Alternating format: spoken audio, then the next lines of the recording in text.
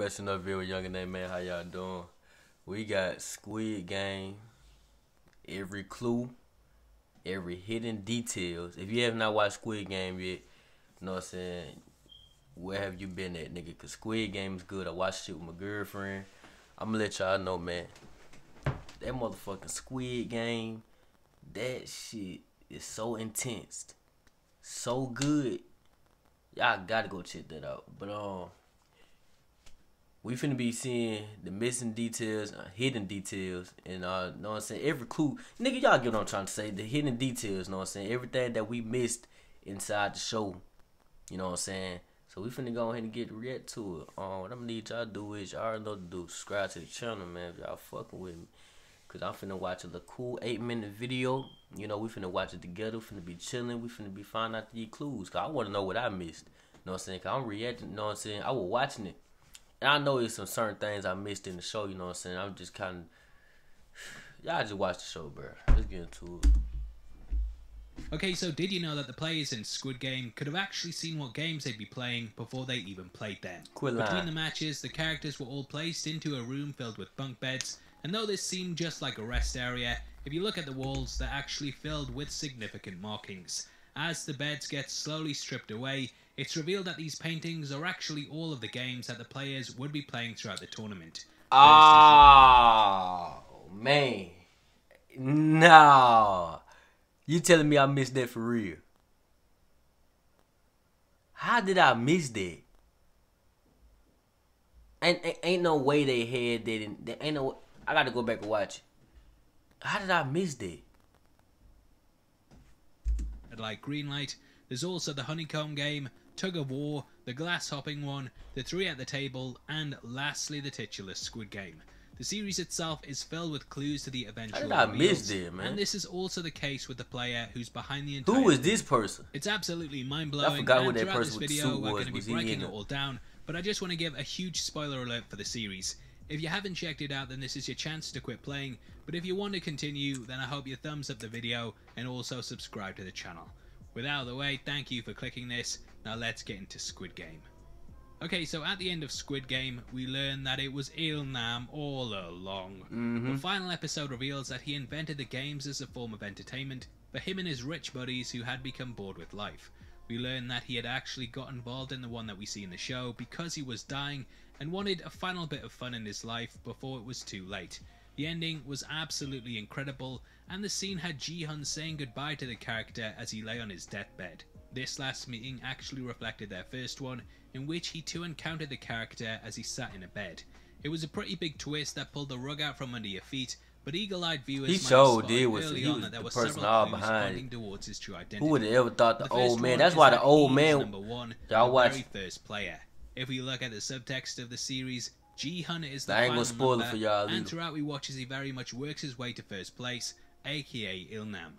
In the final episode, he's left as number one.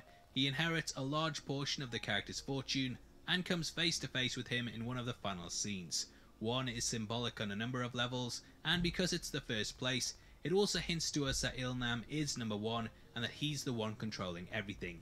In episode 5, I didn't realize why he was number one. And he eventually finds a storage room with files on all of the games that have happened over the decades. Upon opening the 2021, the first player there is actually number 2, and Il-nam's profile is completely missing. There is no file for number 1 because he doesn't need or want to keep a record for himself. The other players in the game also somewhat I didn't even realize none of this shit. Il-nam, and though it's not too obvious, when you really think about it, he wouldn't be someone that would be selected for the... Everyone else in the Squid Game is roughly the same age, whereas he's extremely elderly. He's also dying of a brain tumor, and thus, even if he did win the life-changing money, it wouldn't last that long. Exactly. He wouldn't even have that shit. That shit go right to his family. From what we know about the games and the players that have been selected in the past, they're all roughly between 20 and 40, and he's a complete outlier in all of this. Now, the games themselves are also major giveaways too. Throughout the series we watched, as he said, they were all things that he'd played as a child, and in retrospect it becomes blatantly obvious that he selected them himself because they're what he knows. On repeat viewings, it's clear that each of them are something that he not only played as a kid, but they're also things that he's very, very good at. Now, the first thing they play is red light, green light.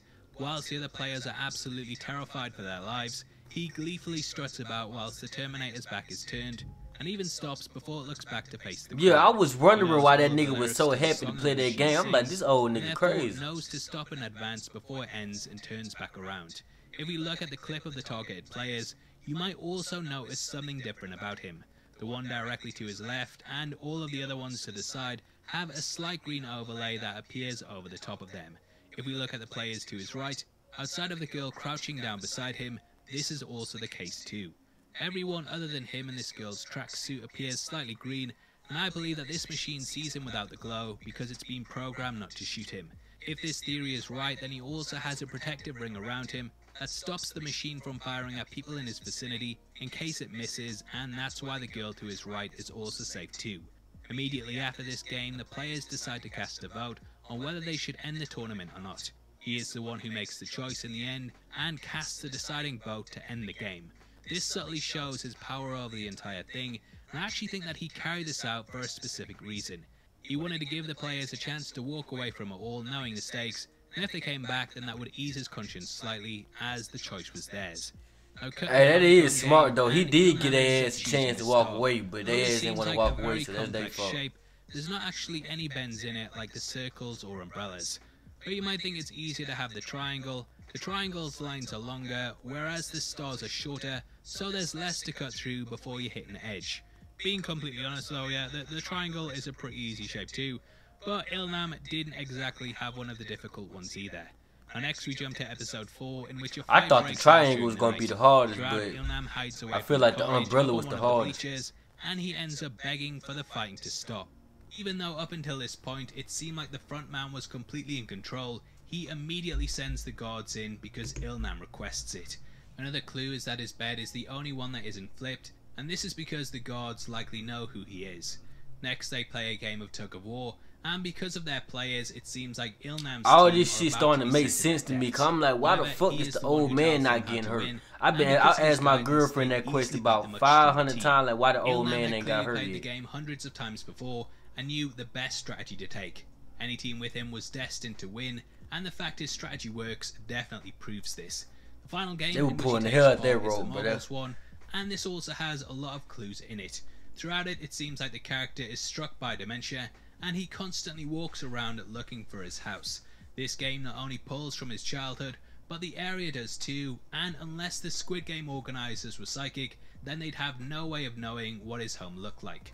Throughout the episode, everything he says is brushed away as the ramblings of someone with the disease, but knowing what we know, it becomes all the more obvious that he's in control. In the end, he seems to find his home, and personally, I believe that this is a perfect recreation of it.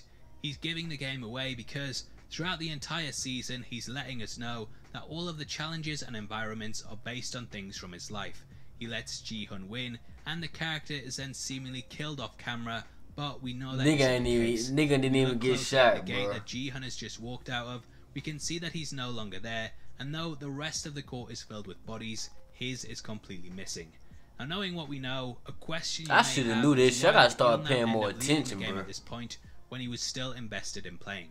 Well, the next game is the deadly hopscotch one, and this is by far the most unpredictable of the lot. If he didn't end up getting put in last place, then there would be a danger that the person behind him could push him to his death, like what we see in the episode. There's also the possibility that due to his brain tumor, nigga was lucky to get there. Let me start spoiling it for y'all. Let me just be quiet, man. Risk it. Now that is of course a theory, but overall, going back and knowing what we know, I actually think the series. I know I didn't spoil by a little bit for y'all, but here, all y'all watch this shit. If you spotted any other ones below, and if this is your first time here, then I hope you enjoy your trip to the Heavy Spoilers show. We are running a competition right now and giving away 3 copies of the Zack Snyder. That's the end of it.